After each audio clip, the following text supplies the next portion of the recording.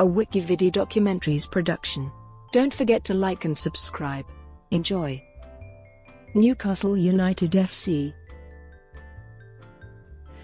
Newcastle United Football Club is an English professional association football club based in Newcastle upon Tyne, that plays in the Premier League, the top tier of English football. Newcastle United was founded in 1892 by the merger of Newcastle East End and Newcastle West End, and has played at its current home ground, St James's Park, ever since. The ground was developed into an all-seater stadium in the mid-1990s and has a capacity of 52,354. The club has been a member of the Premier League for all but 3 years of the competition's history, spending 85 seasons in the top tier as of May 2016, and has never dropped below English football's second tier since joining the Football League in 1893. They have won 4 league championship titles, 6 FA Cups, and a Charity Shield, as well as the 1969 Intercities Fairs Cup and the 2006 UEFA Intertoto Cup. Newcastle United has the 9th highest total of trophies won by an English club. The club's most successful period was between 1904 and 1910, when they won an FA Cup and 3 of their first division titles. The club were highly successful in the Premier League in the 1990s and early 2000s without winning any trophies, but have been mostly struggling since the 2006-07 season, and were relegated in 2009 and 2016. They returned to the Premiership for the 2017-18 season after winning the Championship title the preceding year. Newcastle has a fierce local rivalry with Sunderland, and the two clubs have engaged in the Tyne derby since 1898. The club's traditional kit colours are black and white striped shirts, black shorts and black socks. Their traditional crest takes elements of the city coat of arms, which features 2 grey seahorses. Prior to each home game the team enters the field to "Local Hero," written by Newcastle native Mark Knopfler, while "Bladen Races" is invariably sung during games. The club has been owned by Mike Ashley since 2007, succeeding long-term chairman and owner Sir John Hall.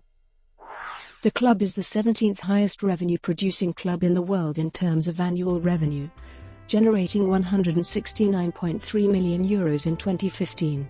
Historically, Newcastle's highest placing was in 1999, when they were the 5th highest revenue-producing football club in the world, and second in England only behind Manchester United.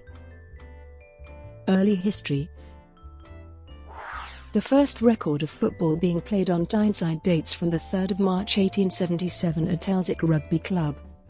Later that year, Newcastle's first football club, Tyne Association, was formed. The origins of Newcastle United Football Club itself can be traced back to the formation of a football club by the Stanley Cricket Club of Byker in November 1881. This team was renamed Newcastle East End FC in October 1882, to avoid confusion with the cricket club in Stanley, County Durham. Rosewood FC of Byker merged with Newcastle East End a short time later. In 1886, Newcastle East End moved from Byker to Heaton. In August 1882, Newcastle West End FC formed from West End Cricket Club, and in May 1886, the club moved into St James's Park. The two clubs became rivals in the Northern League.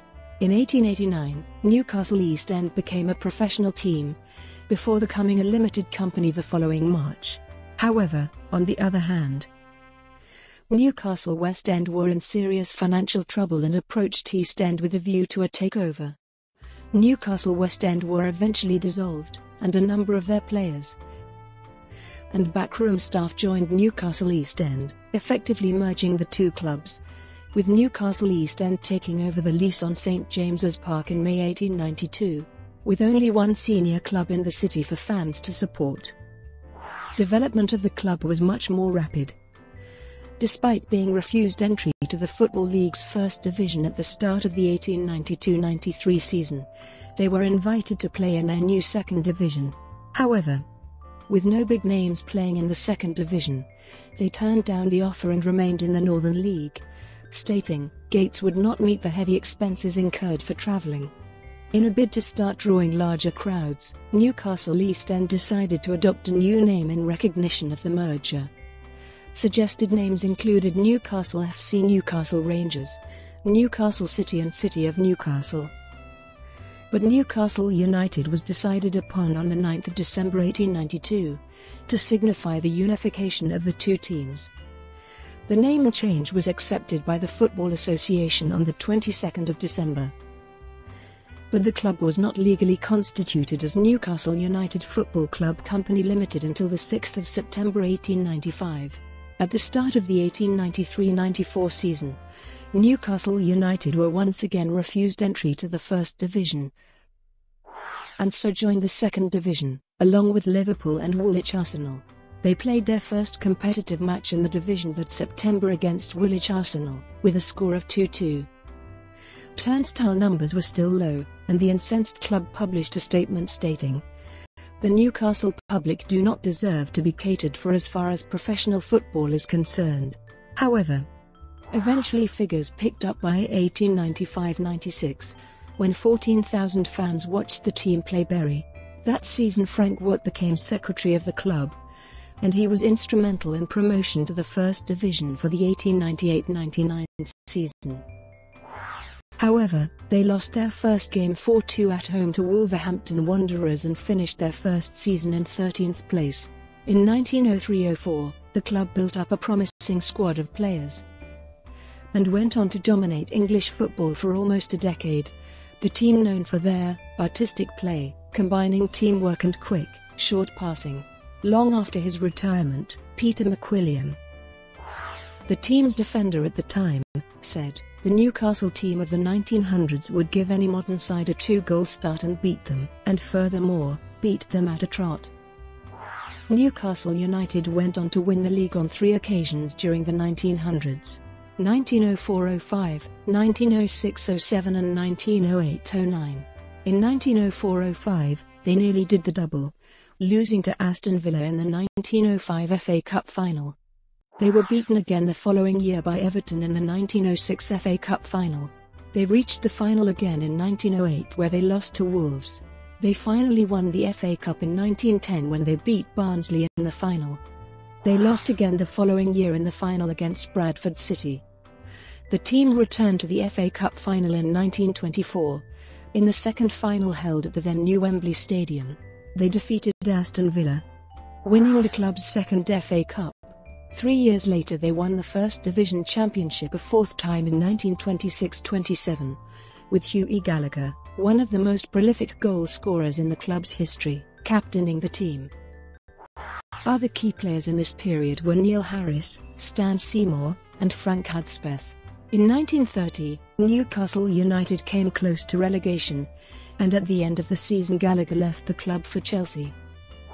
And at the same time Andy Cunningham became the club's first team manager. In 1931-32, the club won the FA Cup a third time. However, a couple of years later, at the end of the 1933-34 season, the team were relegated to the second division after 35 seasons in the top. Cunningham left as manager and Tom Mather took over. The clubs found it difficult to adjust to the second division, and were nearly further relegated in the 1937-38 season, when they were spared on goal averages. However, when World War II broke in 1939, Newcastle had a chance to regroup, and in the war period, they brought in Jackie Milburn, Tommy Walker, and Bobby Cowell. They were finally promoted back to the First Division at the end of the 1947-48 season. During the 1950s, Newcastle won the FA Cup trophy on 3 occasions within a 5-year period, beating Blackpool in 1951, Arsenal in 1952, and Manchester City in 1955. However, after this last FA Cup victory the club fell back into decline, and were relegated to the second division once again at the end of the 1960-61 season under the management of Charlie Mitten. Mitten left after 1 season in the second division and was replaced by former player Joe Harvey. Newcastle returned to the First Division at the end of the 1964-65 season after winning the second division title under Harvey. The club qualified for European competition for the first time after a good run in the 1967-68 season, and the following year won the 1969 Intercities Fairs Cup final, triumphing 6-2 over two legs against Hungary's Újpest in the final. The 70s and 80s. Harvey bought striker Malcolm MacDonald in the summer of 1971 for a club record transfer fee of £180,000. He was an impressive goal scorer who led United's attack to Wembley in their 1974 FA Cup final defeat at the hands of Liverpool. The club also had back-to-back triumphs in the Texaco Cup in 1974 and 1975. Harvey left the club in 1975, with Gordon Lee brought in to replace him. Lee took the team to the 1976 Football League Cup final against Manchester City, but failed to bring the trophy back to Tyneside. However, he sold MacDonald to Arsenal at the end of the season, a decision of which MacDonald later said, "I loved Newcastle until Gordon Lee took over." Lee left for Everton in 1977 and was replaced by Richard Dinnis. United dropped once again to the second division at the end of the 1977-78 season. Dinnis was replaced by Bill McGarry, and then he was replaced by Arthur Cox. Cox steered Newcastle back to the first division at the end of the 1983-84 season, with players such as Peter Beardsley, Chris Waddle and ex-England captain Kevin Keegan the fulcrum of the team. However, with a lack of funds, Cox left for Derby County and Keegan retired.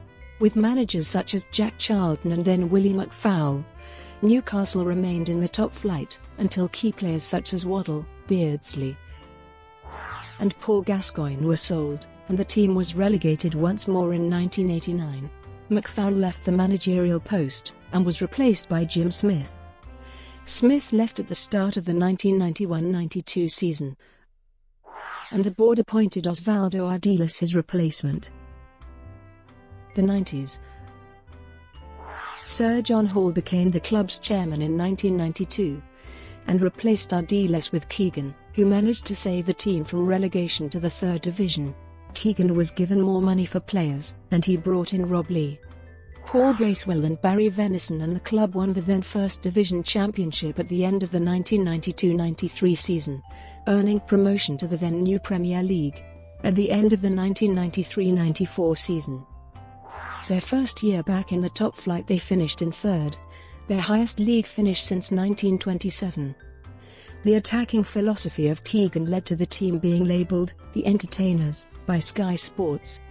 Keegan took Newcastle to two consecutive runners-up finishes in the league in 1995-96 and 1996-97, coming very close to winning the title in the former season.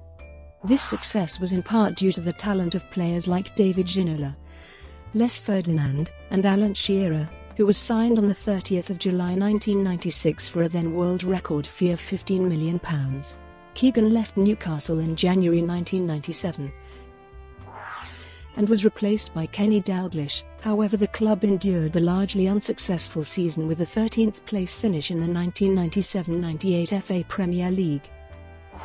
Failure to progress beyond the group stages of the 1997-98 UEFA Champions League despite beating Barcelona and group winners Dynamo Kiev at St James Park, as well as coming from 2-0 down to draw 2-2 with Valery Lobanovsky's team in Ukraine and defeat in the 1998 FA Cup final. Dalglish was replaced as manager early in the following season by Ruud Gullit. The club once again finished 13th in the league and lost the 1999 FA Cup final. Gullit fell into disagreements with the squad and chairman Freddie Shepherd, and quit the club 4 games into the 1999-2000 season with the team bottom of the table to be replaced by Bobby Robson. The club managed to reach an FA Cup semi-final and to stay in the Premier League. 2000s. A title challenge emerged during the 2001-02 season, and Newcastle's 4th place finish saw them qualify for the UEFA Champions League. The following season, Robson guided the team to another title challenge and finished 3rd in the league and the second group stage of the Champions League. Newcastle finished 5th in the league at the end of the 2003-04 season and exited the Champions League in the qualifying rounds. But despite this, Robson was sacked in August 2004 following a series of disagreements with the club. Graham Souness was brought in to manage by the start of the 2004-05 season. In his time at the helm, he broke the club's transfer record by signing Michael Owen. Souness also took the Geordies to the quarter-finals of the 2005 UEFA Cup, with Alan Shearer winning the tournament's Golden Boot as well. However, he was sacked in February 2006 after a bad start to the club's 2005-06 season. Glenn Roeder took over, initially on a temporary basis, before being appointed full-time manager at the end of the season. Shearer retired at the end of the 2005-06 season as the club's all-time record goal scorer, with a total of 206 goals. Decline and relegation. Despite finishing the 2005-06 season in 7th, Roeder's fortunes changed in the 2006-07 season, with a terrible injury run to the senior squad, and he left the club by mutual consent on 6 May 2007. Sam Allardyce was appointed Roeder's replacement as manager on 15 May 2007. On 7 June, Freddie Shepherd's final shares in the club were sold to Mike Ashley, and Shepherd was replaced as chairman by Chris Mort on 25 July. Allardyce departed the club in January 2008 by mutual consent after a bad start to the 2007-08 season, and Kevin Keegan was reappointed as Newcastle manager. Mort stepped down as chairman in June and was replaced by Derek Lambiers, a long-term associate of Ashley. Newcastle finished the 2007-08 season in 12th place, but as the season drew to a close, Keegan publicly criticised the board, claiming they were not providing the team enough financial support. In September 2008, Keegan resigned as manager, stating, "It's my opinion that a manager must have the right to manage, and that clubs should not impose upon any manager any player that he does not want." Former Wimbledon manager Joe Kinnear was appointed as his replacement, but in February 2009, due to his heart surgery, Alan Shearer was appointed interim manager in his absence. Under Shearer, the club were relegated to the Football League Championship at the end of the 2008-09 season, the first time the club had left the Premier League since joining it in 1993. Following their relegation, the club was put up for sale in June 2009, with an asking price of £100 million. Chris Hughton was given the manager job on a caretaker basis before taking over full-time on 27 October 2009. On the same day, Ashley announced that the club was no longer for sale. 2010s.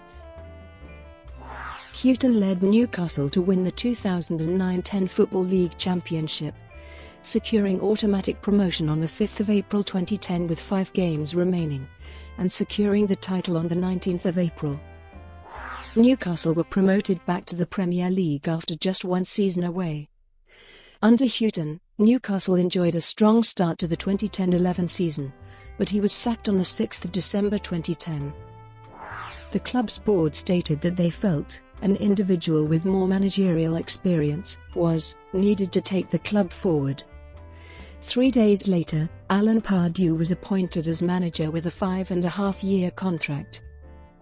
Further controversy was caused on 31 January 2011, when striker Andy Carroll was sold to Liverpool for a club record of £35 million. Despite this turbulence, Newcastle were able to finish 12th at the end of the season, with one particular highlight being a 4-4 home draw against Arsenal that saw Newcastle come back from 4 goals down to claim a point. The start of the 2011-12 season saw an overhaul in the first team, with the sale of influential first-team players Kevin Nolan, Joey Barton and Jose Enrique during the summer, and the elevation of Tim Krul as first-choice goalkeeper and centre-back Fabrizio Curcini as captain.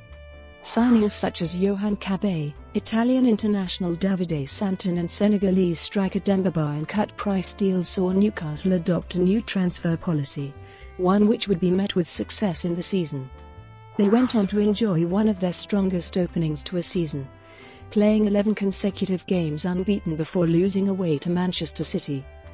Another Senegalese striker, Papiss Cisse, joined in the January transfer window, and Newcastle had a strong second half of the season, eventually securing a place in the 2012-13 Europa League. Newcastle finished in 5th place, their highest league position since the Bobby Robson days. Further honours were to come as Pardew won both the Premier League Manager of the Season and the LMA Manager of the Year awards. Captain Kurt Cheney was named in the PFA Team of the Year, and Cease won the Goal of the Season award for a goal against Chelsea. The 2012-13 season saw Newcastle regain European football for the first time since 2007. Newcastle made few acquisitions in the summer and suffered injuries over the season, including layoffs to key midfielders Johan Cabay and Hotem Ben Arfa, and defenders Stephen and Ryan Taylor. As a result, the first half of the season was marred by a run of 10 losses in 13 games, which saw the club sink near the relegation zone. In January, Newcastle signed 5 French players and advanced to the Europa League quarter-finals before bowing out to eventual finalists Benfica. Domestically, Newcastle struggled and stayed up after a 2-1 victory over already relegated Queen's Park Rangers on the penultimate game of the season. The 2014-15 season saw Newcastle fail to win any of their first 7 games, prompting fans to start a campaign to get Pardew sacked as manager before a 6-game winning run in all competitions saw them climb to 5th in the table. After they ended Chelsea's unbeaten start to the season, Pardew left for Crystal Palace. On the 26th of January 2015, his assistant John Carver was put in charge for the remainder of the season, but came close to relegation, staying up on the final day with a 2-0 home win against West Ham, with Jonas Gutierrez, who beat testicular cancer earlier in the season, scoring the team's second goal. On the 9th of June 2015, Carver and his assistant Steve Stone were both sacked and replaced by Steve McClaren the following day. On the 11th of March 2016, McClaren was sacked after 9 months as manager, with Newcastle in 19th place in the Premier League, and the club having won just 6 of 28 Premier League games during his time at the club. He was replaced by Spaniard Rafael Benitez on the same day, who signed a 3-year deal, but was not able to prevent the club from being relegated. Newcastle returned to the Premier League with the first attempt, winning the championship title on the 7th of May 2017 with a 3-0 win against Barnsley. On the 16th of October 2017, Mike Ashley put Newcastle United up for sale. Newcastle United finished the season with a 3-0 win over the previous year's champions Chelsea, finishing 10th in the league, their highest finish in 4 years. Brought to you by WikiVidi Documentaries. Would you like to know more?